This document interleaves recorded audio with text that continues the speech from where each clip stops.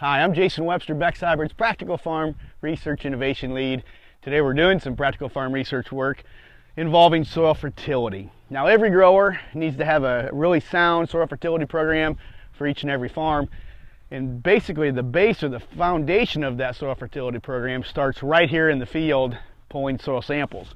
Now in the past, traditional soil sampling has involved a device like this, a soil probe, where we basically go from grid to grid out in the field, and then we press this soil probe in the ground and we collect our samples. One of the things that we're doing in our PFR program is evaluating that style of soil testing versus maybe some different ways, maybe some alternative ways that could offer some better ways to get soil sample results. That way we can end up with a really good soil fertility program. We can get very good pH values, measuring that acidity of the soil. We can find out what kind of phosphorus, potassium, micronutrients, macronutrients, not only checking the availability or where those levels are at, but the balance of the nutrients. So the accuracy of that test, the validity of that test, all starts with the sampling in the field. And one of the things that we're wondering is there a better way to soil test? Farmers argue about this all the time. What's the best way to soil test? So we thought what we do is we put together a trial this year focused in Iowa and Missouri to offer some practical farm research in those states, some new states as part of our marketing area, and start looking at some soil fertility trials.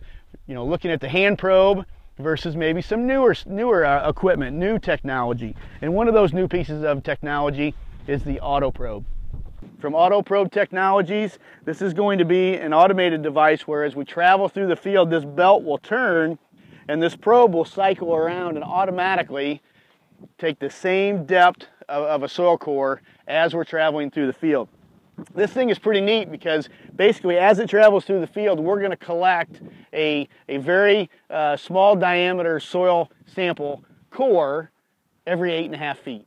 So think about it, you know, pulling samples this way. We're going to make grids, for example.